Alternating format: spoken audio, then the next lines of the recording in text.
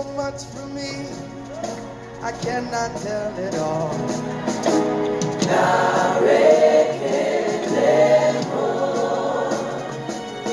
If I had 10,000 tongues, it still wouldn't be enough.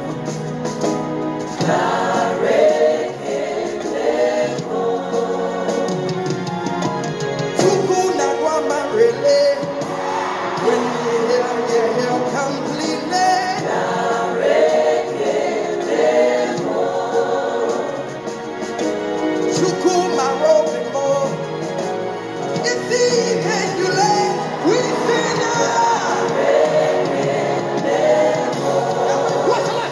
What shall I render to Jehovah?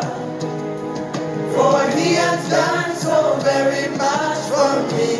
Come on, everybody. What shall I render to Jehovah? Hey. For he has done so very much for me.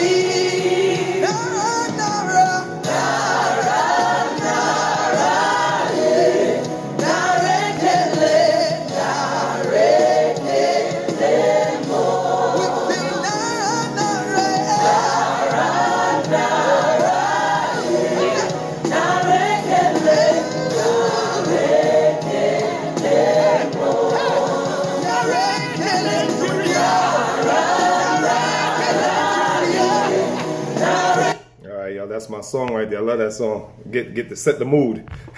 That's mood right there. All right, so real quick, I want to go to the top, talk to you guys about personal responsibilities, being personally responsible, personally responsible. I'm so hyped about the song, I can't even say personally responsible, like what's going on. But anywho, so personal responsibility and being introspective. Being introspective as opposed to external, being internally, taking internal steps as opposed to external steps. And what I mean by that is this.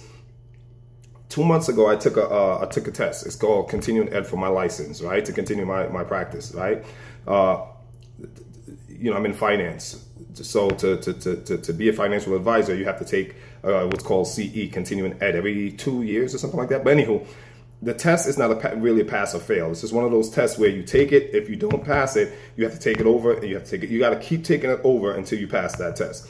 And you know, I forgot. You know, I took my test years ago, so I forgot a lot of the stuff that they asked. But so I'm taking this test, and I fail it, so I have to keep taking it over. And I take it over, I fail it, I take it over again. I fail it, I take it over again, and then eventually I pass it, and that's it.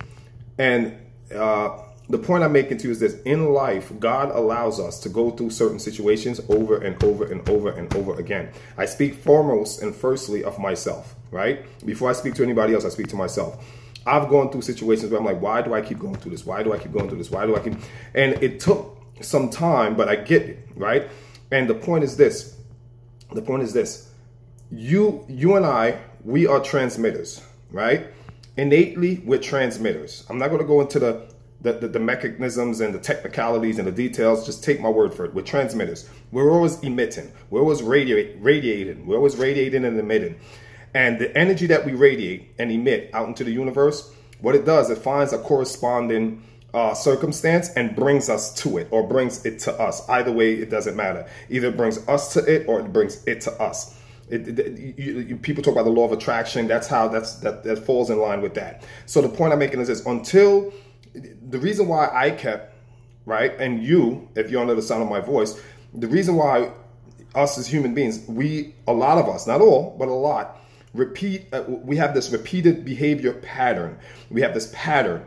And the reason why a lot of us repeat certain things in our lives, and we go through it, and we come out of it, and we say, all right, good. Then we go through it again, and we're like, God, why?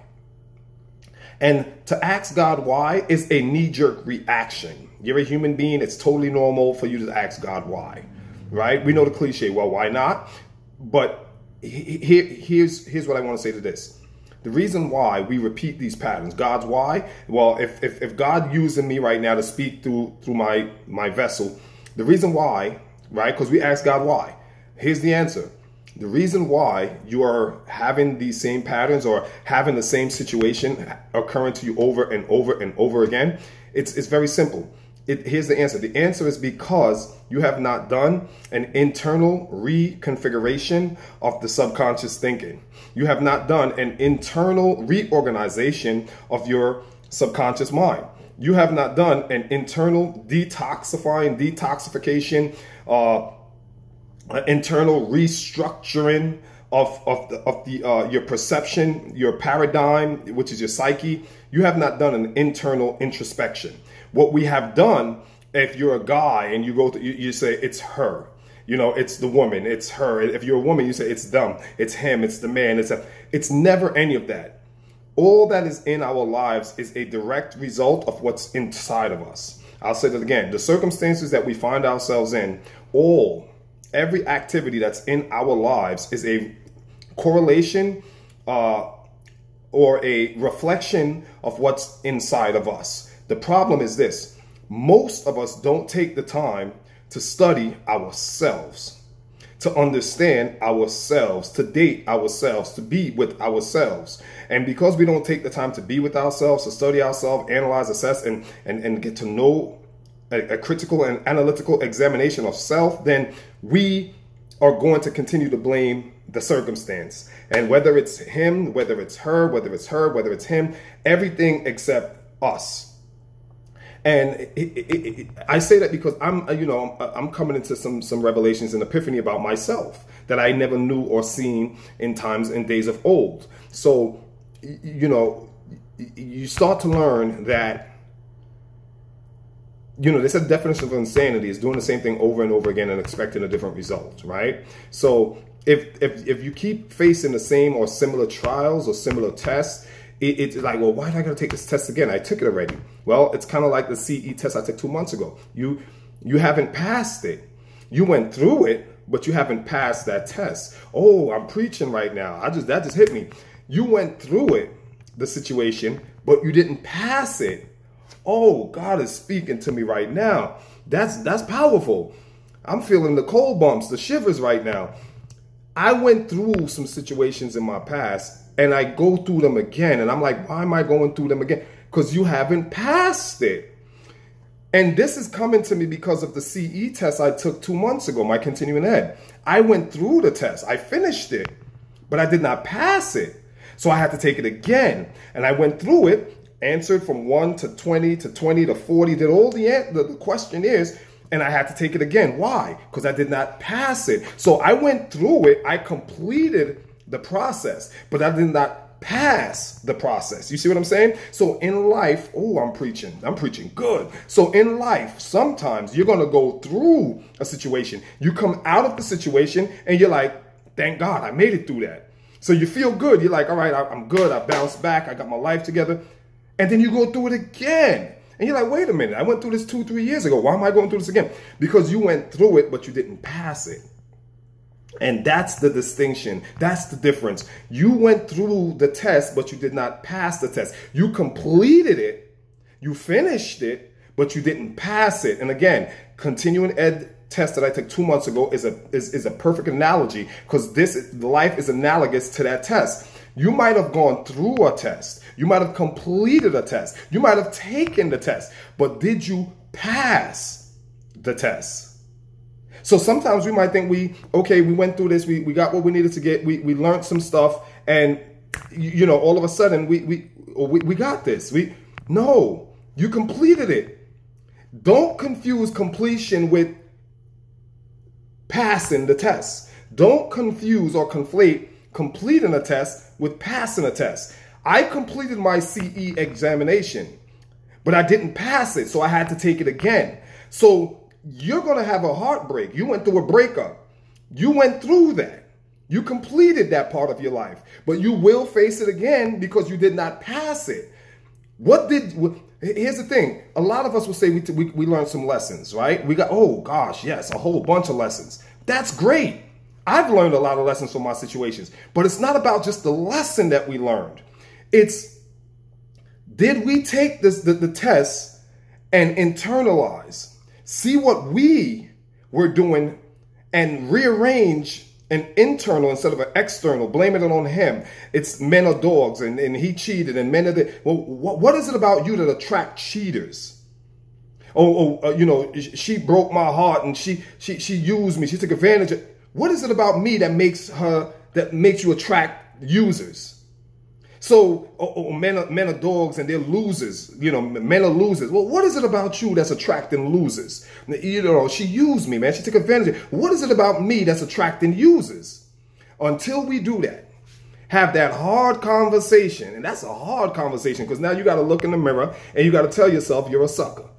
You got to tell yourself that you don't value yourself. You don't set your standards high enough. You don't know your true worth. That's a very hard thing to do. To look in the mirror and be critical of yourself. To criticize yourself is not easy to do.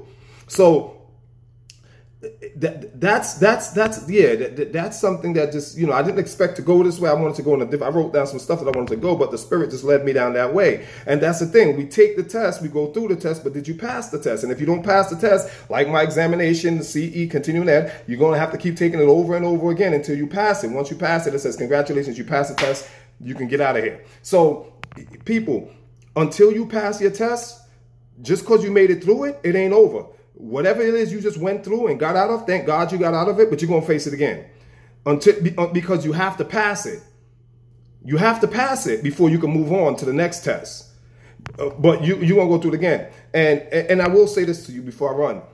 Sometimes, you know, whenever these things come, these trials, these tests, when they hit you, it hurts. It's going to hurt like hell. It's painful. It's confusing. It's energy draining. It sucks your energy, and it's confusing, and it can leave you sick. It can cause you stress. It can put you in a hospital. I mean, it can be that bad, depending on the severity and the weight of the test and the situation. But know this. If God allows this to touch you, sometimes you don't understand this. He allowed this, but he prevented that. I'll say that again. He allowed this, but he prevented that. And in other words, your test that you're going through might hurt, but if he allowed this, he prevented that. That could have been 10 times worse. There's certain things that you're never going to experience. God's not going to let you go through it. Because he already, it's called omniscience, all-knowing. In his all-knowing mind, he knows you're going to crumble, you're going to fail. So there's some things that he protects you from. But if he allowed this, he prevents that. A little bit of this, prevention of that. More of this, less of that. Less of that, more of this. So till next time, folks, stay prayed up. Mark here. Peace.